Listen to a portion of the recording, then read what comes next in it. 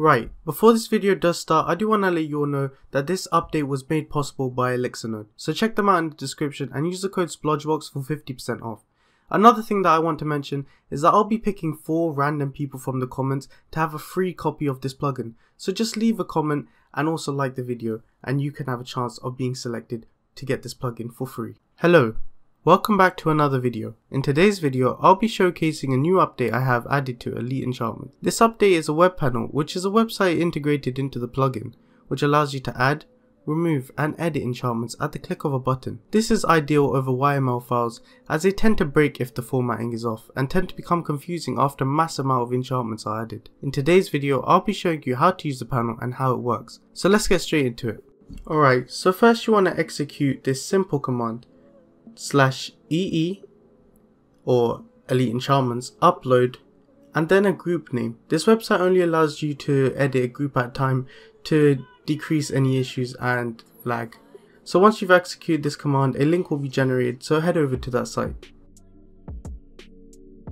Alright, so once you made your way to a website, you'll see it's a pretty clean design.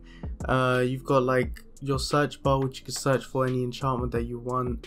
For example, gears, it shows up, and then there's also just a lot of nice, it's just a nice design. So to make a new enchantment, click add new enchant, then just put in some name. I'm just gonna put test values, it's just placeholders, but you can add whatever you want, and then click add enchantments. Now this will, then you just need to search for the enchantment and just click edit, and this will just allow you to edit the enchantment. Now we're gonna have to do something. So first you want to add a display name. This is what's gonna be added into like the book, and it's also going to be what shows up when you apply the enchantment onto your item.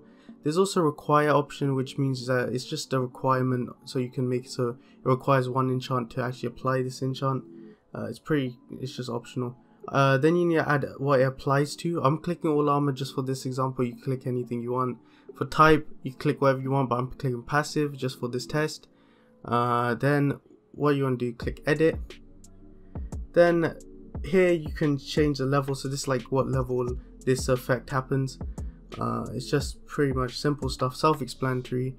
For the chance, I would recommend you say like whatever value you want, but I'm going to set it to 100 because we're testing at the moment and this is just a showcase. But yeah, for effects you want to actually put an effect name. So right now it doesn't autofill, but by the time this video comes out it will autofill. So then you won't need to search for the effect, you just type in P and it will show up potion. So you just want to fill out the options. I'm just going to fill out with the default speed potion effect, and then once you're done with that, you just want to click add effect. Now as you can see, it's added a small bar which is the effect, and you can add as many effects as you want. You can add like 100, but I don't understand why you would.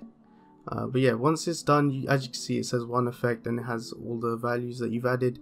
So once you have everything done, just press done and then press save. Now this will generate a link command for you to do, so just execute that command in game and it will download all the enchantments that you made, and it will fetch them and automatically put it in the file. It will also make a backup for you, so then you can just continue with that backup just in case you accidentally mess up something or you just want your old enchantments back. Alright, now big mistake from me, I forgot to record an outro. But there wasn't really much to say. So what I did want to say is a massive shout out to Luca. He's the developer who actually coded this panel. So you should check him out in the description. I'll leave a link to his Reddit and Fiverr page. So go check him out. We've been good friends for a while. And I think that he's just one of the best developers I know. And he's pretty much taught me what I know. So I mean, without him, this wouldn't even be possible. So anyway, just check him out. And also remember to leave a comment so you can enter into the giveaway. But yeah, besides that, that's it. But there was also some audio, like English problems. I'm pretty bad at English when it comes to videos. I don't know why, I just lose the ability to speak.